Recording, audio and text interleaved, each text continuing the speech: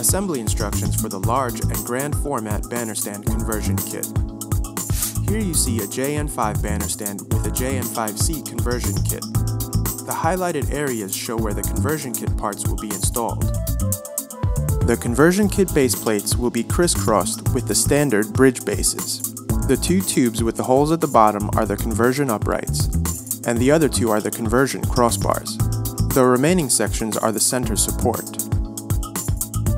If you are installing the conversion kit on an existing JN5 or BN5 banner stand, you will need to first disassemble the unit completely before proceeding with the instructions. Let's begin the assembly. Step 1. Crisscross the conversion base plate with the bridge base. Then connect the bottom of the conversion upright to the base assembly using the Phillips screw provided. Be sure to align the bridge perpendicular to the upright hole. Step 2. Attach the telescopic upright to the conversion upright. Step 3. Assemble the crossbars by placing the conversion crossbar tube in between the two notched sections.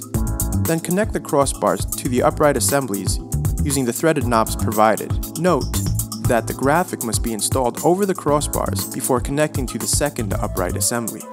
Before connecting the top crossbar, raise the upright slightly so that the crossbar holes will be visible.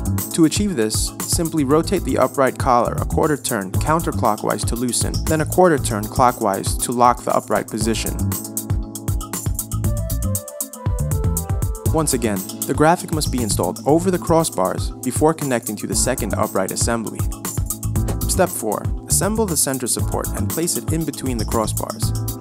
Secure the support to the bottom crossbar using the attached knob.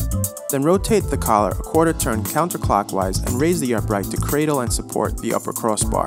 Rotate the collar a quarter turn clockwise to lock the position. Your converted banner stand is complete.